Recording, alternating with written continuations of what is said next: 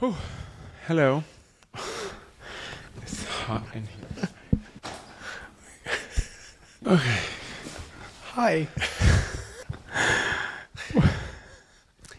Hello and welcome back to another episode of IVF Daddies, where today you're going to talk to me, Richard, and Julio. And it's hot in here, so I'm sweating. he's already sweating and we haven't actually asked him any questions yet. Anyway, today we're actually going to talk about something that was very interesting that came up from one of the previous podcasts.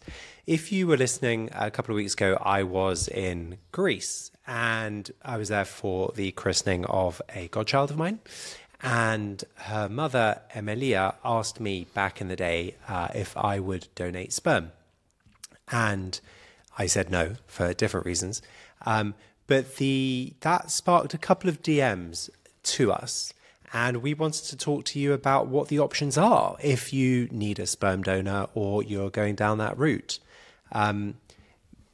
Obviously, I didn't need a sperm donor for my family. But I mean, it's not necessarily obvious. Like some people you've mentioned before, there have been patients. What if you're a cyclist or a sport person? It's not obvious that just because you're a man. No, but for my family, we've spoken about the fact that I did my sperm deposit all those different things. So that's what I meant. But you're very right. Like we spoke about to Cheryl Homer about how some men don't have sperm and what does that mean? And it was very interesting actually, because one of the things that I'm not so up to speed on is reality TV. And that's all I know about. Pretty much. But the fact that the important part for me to reality TV is vulnerability and is real time and is also part of what we're doing, which is cultural positioning. And it's very interesting that in two of the most popular reality shows, which is Vanderpump Rules and the Kardashians, we get to see a little bit of cryobank. Yeah, we did with the California cryobank. So there was the one that's based in LA where there was the lady who went in to have her family, right? She wanted to get sperm. Yeah, there was, so Lala from Vanderpump Rules, she did a party about having her friends over to choose the sperm donor. She went through it. But like what I want to touch based on is the fact that we're empowering people, right? We're empowering people, we're empowering women. We want women to have their career, their success, which is in part what we do with egg freezing. The whole point of you freeze your eggs is so you can succeed at your career and you can do everything. And then when you want to have a family, you can do it. And then in these two episodes, we see Lala that she went through a divorce and then she had a baby and then she wanted to have a baby. So she decided to go through a sperm donor. She's been traumatized for her marriage. And to me, the important part is that it still looked frowned upon. Yeah, it was really, I watched the episode, which is not something I would normally do, but I watched the episode and it was interesting because certain people were almost stigmatizing the fact that she wanted to go and choose sperm from a sperm bank. And that to me was just, it was wrong. I didn't like that. And again, it's back to that empowering people to be able to do what they want for their family. And it's one of those things that I just think that a lot of people do. They're like, you want to do what? You're going to choose sperm from a catalog. I'm like, why? Why not go, oh my gosh, that's amazing. How can we support you in that? I know. And my question is, what is the issue? Is the issue of women being mothers alone, or is the issue of a woman, or the fact that somebody donated sperm and it looked like a homeless person did it? Because I remember back in 2014, my first contact, reality TV again, is on Real Housewives of Atlanta, which is real funny because we interviewed Shadina. That is also from the Real Housewives of Atlanta. But there's an episode of Phaedra and Kenya when Phaedra says to Kenya, you're going to a sperm bank because that person, all they needed was a slice of pizza so they can ejaculate it in a cup. And that is like a put down of, you don't know if it's a child molester or whatever. And that to me makes me feel like, what is the issue? Is it issue of a woman trying to have a family alone, or is it issue of a woman going to choose the sperm donor? Because I feel like we've normalized egg donors. Right. Slightly more than... But again, I think it's that ignorance. Ignorance isn't stupidity. Ignorance is you don't know any better. So for somebody to say, oh, you know, they got $10 to ejaculate in a cup and they might be an axe murderer, a lot of people probably think that. But when you're working with sperm banks, so California Cryobank or any of the others that are out there, they're going to do background checks. They will do that. They will make sure that that donor is who they say they are. They are genetically tested. They are STI tested. They go through all of the same things that one would expect from an egg donor to make sure that from a human level, they are an appropriate donor. So I think that was a bit disingenuous to say that. But again, a lot of people think it. So does it make it right or wrong? I don't know. But I think it's coming back to that conversation of, well, who cares? At the end of the day, if that's how you want to form your family, let's support you in that. Well, to me, that who cares is the person that is thinking of doing it and not going through because they don't know where to start. Right. And because the internet can be overwhelming and because they know they're not going to get support from their family. So the beautiful thing about these episodes is they are accepting to have... The show and the clinics are accepting to be exposed to normalized alternative route of building a family. And it's really interesting that it's the same company on both shows. But what I see in the second episode was when Khloe goes with Malika to the cryobank and they're going through the catalog, even though it's put in the lightest light and the most positive way, and they're very happy of this route of making a family, you still see that you hear the people from the clinic saying this is not plan A, this is not plan B for most people. So it's back to the last resource. Well, what for me was really interesting in watching that clip where you've got the Kardashian talking to her friend, the friend was sitting there and she cried. She was overwhelmed. Again, it's back to that. You're given this information and again, it's almost like it sideswipes you and it comes back to that step of, this is not what I was thinking in my life. This is not what I was wanting. But the upside, and this is what Khloe said, she was like, it's okay. You know, we're here to give you optionality to make sure that you know that you've got this. And it might not have been plan A or B, but it was C or D.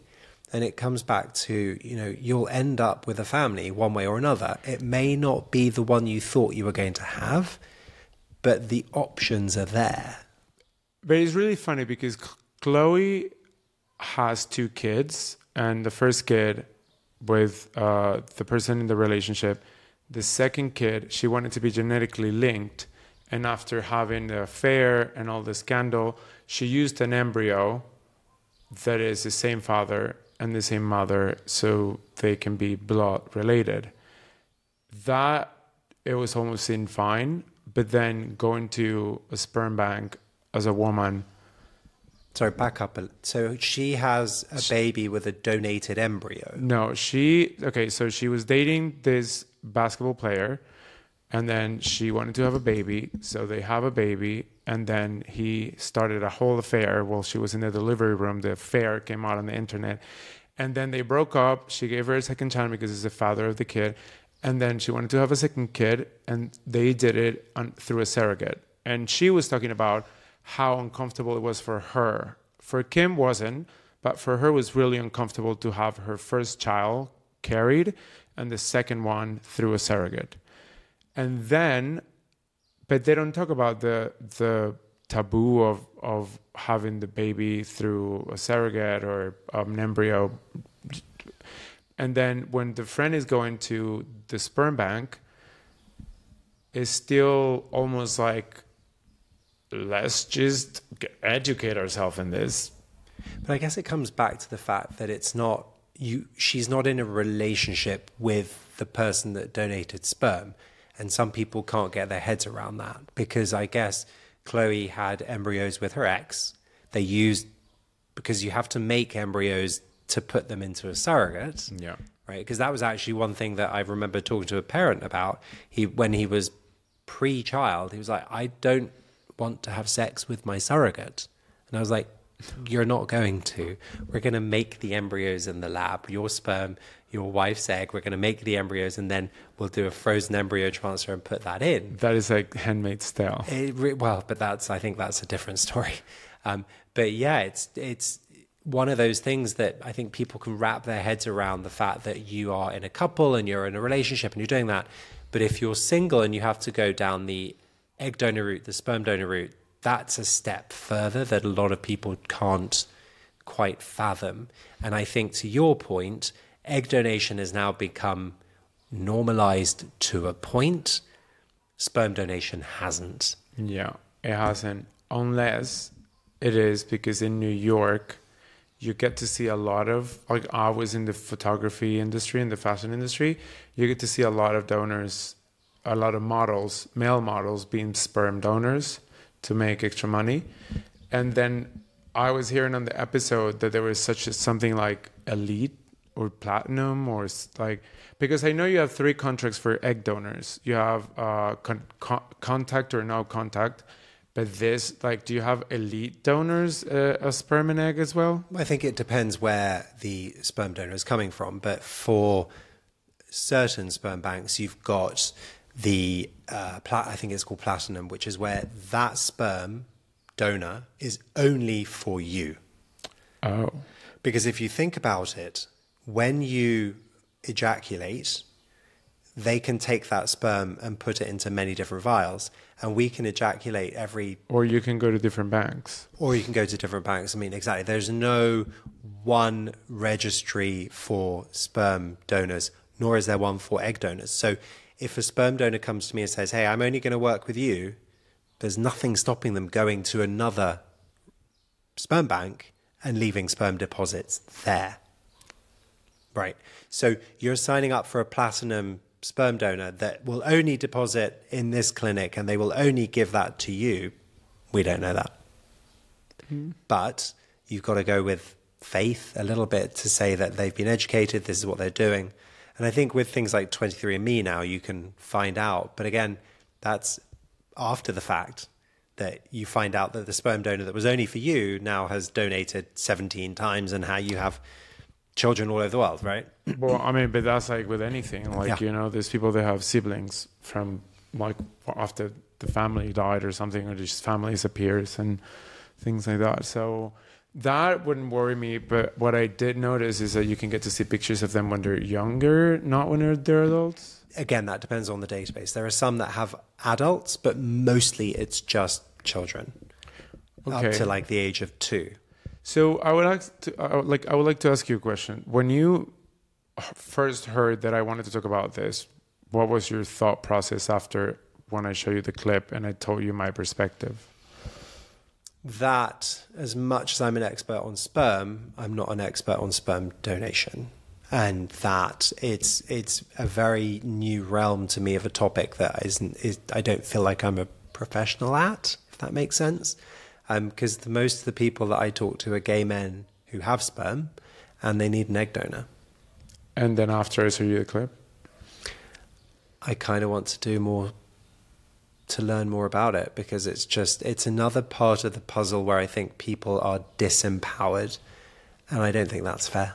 Yeah, because to me it was, so there's a whole part of like the celebrity stigma of having babies through IVF and surrogacy, but then there's a whole other part of what about these other people that just want to have a family or want to have kids and they don't have a partner, or their partner is not capable of producing the proper sperm. I just want to make sure that we can help people to have that small step to the right direction, that is okay, that there's nothing wrong, that they're not like all ex-convicts or homeless people that ejaculate in a cup for $10. And also, when you're doing sperm donation and you're using that route for a family, you don't need to go through IVF. You don't have to have the embryos created in a clinic. You can buy the sperm and do the old-fashioned turkey baster method. Like the FDA approved thing that they did. There's I did a video on TikTok about it, that they approved a turkey baster FDA, not a turkey baster, but they approved an FDA thing that you just get the sperm and inject it in your hoo-ha. I swear to God, I'm not making fun of it. You inject it in your hoo-ha? Yes. Okay. I'm not entirely sure what you're talking about. No, I know what you mean by injecting the hoo-ha. I don't know what. So there's a company, I'll watch my TikTok video. I'll talk about it later. But there's a company that created a prescribed, like you can buy it in a pharmacy. Okay. Because I remember having a lesbian friend asking that they want to have a baby with her lesbian girlfriend, and then I said to them, well, it's easier like that because you can just get the sperm donor and you can get a relative sperm or whomever, and then you can just do it at home. Yeah, it's called IUI. No. I don't know if that's what you're talking about. IUI is intrauterine insemination, which is where you basically have a syringe and you inject the sperm into the uterus. Well, there is a brand I remember because the first time I saw it was with Laura Shaheen. Yeah. And then I talked about it. Okay. I would love to have her in the podcast. I know, right? Laura? Dr. Shaheen, you're next. Oh, sorry, Dr. Shaheen. She's the doctor. They study for a long time. I know. It's insane. Yes. But anyway, so you're next. But I don't quite know what that is. But yeah, you don't have to go through IVF you can buy sperm and inject it at the right time of your cycle, and you time your cycle and you egg is released and you do that. Obviously, the success rate from that, if you think about it, IUI, it's almost like your body is ovulating, so it's going to be one egg. Whereas if you do IVF, they're going to try and take all of the eggs because you're injecting the medications, remember? Yeah. So if you inject the medications, you're going to get all of the eggs in that month. And in the lab, they're going to take the sperm and inject it into the egg to make an embryo. Whereas if you're doing IUI, your body releases it naturally. Yeah. It's traveling down the fallopian tube and hoping to find sperm. So the probability of success is lower in the turkey baster injection method versus IVF, which is higher. But of course, you're doing IVF, so it's going to be much more expensive. Or do you buy like a batch that you can just use multiple times, or do you buy like a one and then buy again? You buy vials of sperm.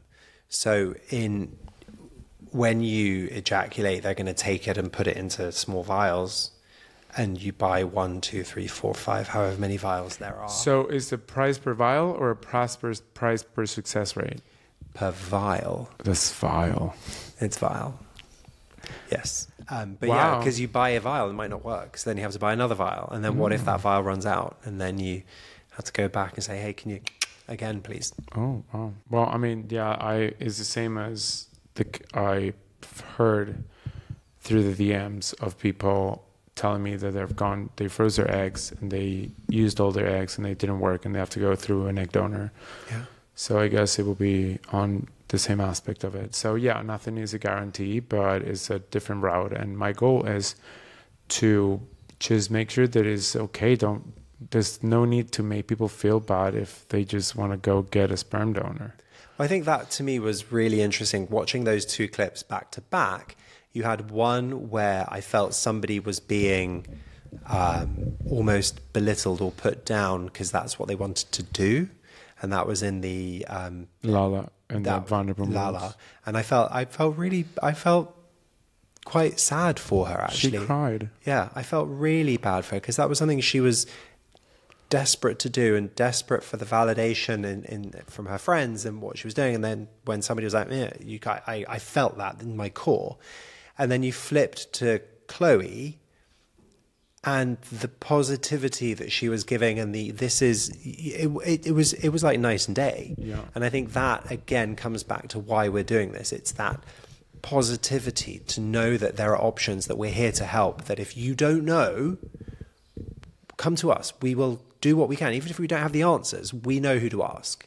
And I think that after watching that, I was a lot more heartened and I never thought I'd say this, but I was actually heartened watching a Kardashian episode going, wow, that was really amazing. Keep up. I know you, this is your life. I mean, they are amazing, and they've been talking about it for years. They basically invented IVF and surrogacy. Yeah, exactly. It's like Cher invented audio tune. They invented IVF and surrogacy. But I mean, yeah, with the Lala, especially like if you're a mother and you're a mother of one and something happened to the father of your babies or whatever, and her statement was, is something that I'm really good at is being a mom. Don't let anyone take that away from you. Call us and we'll be here to support you and give you that. All you need is that one person to encourage you.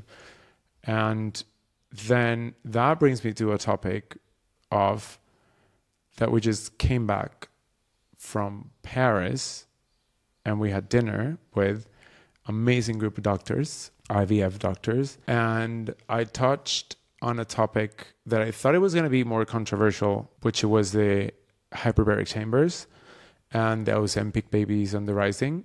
And the doctors were like, oh, yeah, definitely. Like, of course it works. Like, it totally makes sense. And then we're like, I thought it was going to be just provoking at the table. And I was like... completely deflated. He's like, let's get an argument going. And they were like, yeah. And then, yeah, the whole point is if you reduce inflammation, you have more chances of success rate. And hyperbaric chamber doesn't mean that it's going to make you have a baby, but it means that when you have your cycle or when you have it helps you reduce inflammation, the same as with Ozempic. So that to me was something that I'm glad they were doing that. It was really interesting because it was quite funny watching you going, oh, and another topic. And they're like, yeah, no, we know about this.